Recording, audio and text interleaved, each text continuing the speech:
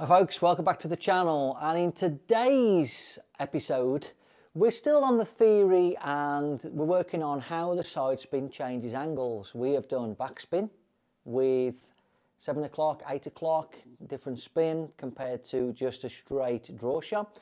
Today we're going to be looking at how does the angle change with spin without having to stun the ball. Now, stunning the ball is a very difficult thing for a lot of players to execute consistently, certainly over a long period of time.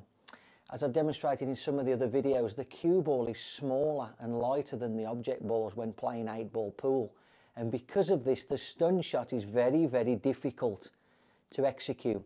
Why is that? Well, a lot of it comes down to the grip. How tight you grip the cue determines on how much stun is effected onto the object ball. What do I mean by stun? So middle ball striking played with a loose grip becomes a natural angle shot. The physics of the smaller ball hitting the bigger ball, going wherever it has to go. But once you start imparting pressure onto the cue and gripping the cue tighter, you're now instructing the cue ball to bite off the object ball and take a different line. This is known as a stun shot. Now, if you've got two balls the same size, snooker, American pool as an example, this is an easier shot to execute because the middle of the object ball is being struck by the middle of the cue ball. As I've said, in 8-ball pool, the cue ball is lighter and smaller, so therefore the cue ball hits below the centre of the object ball. And the line and the physics of the balls are completely different. How can we get around this in a way where we don't have to change the grip and bring in the execution of the stun shot? This is where I go to the clock face method. You're going to see lots and lots of videos of me using the clock face.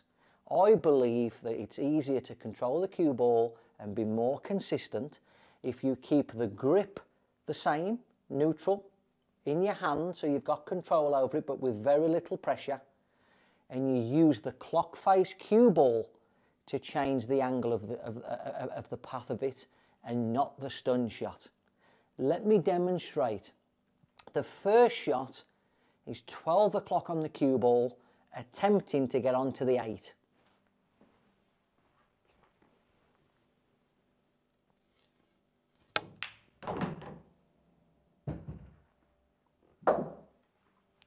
Not bad at all, not bad at all.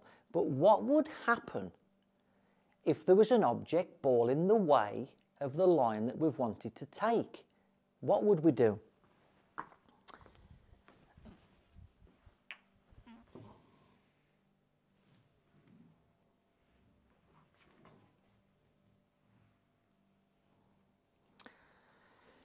So as you'll notice, I've slightly moved the yellow ball, and the reason I've moved the yellow ball is because that was the line that the cue ball and the path it took when I hit 12 o'clock on the cue ball to get to the 8 ball. Now clearly we have to avoid this ball, and we have to avoid the ball in such a way to still come nicely onto the 8. However, my method and my theory of playing the game would not be to put any pressure on the butt at all and try to impart any type of stun impact. I think it's very difficult to get the right amount of pressure onto the cue and impart the correct amount of stun on the cue ball to get the line I want.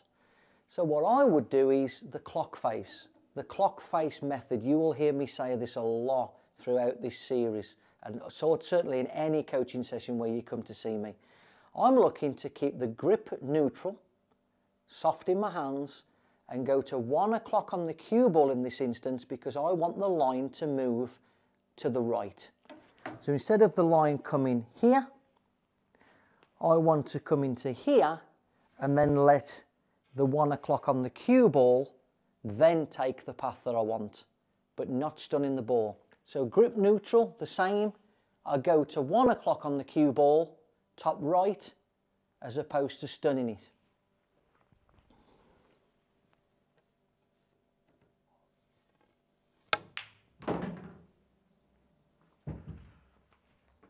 And there you have it, exactly the same shot as the first time around, executed exactly the same, at exactly the same speed.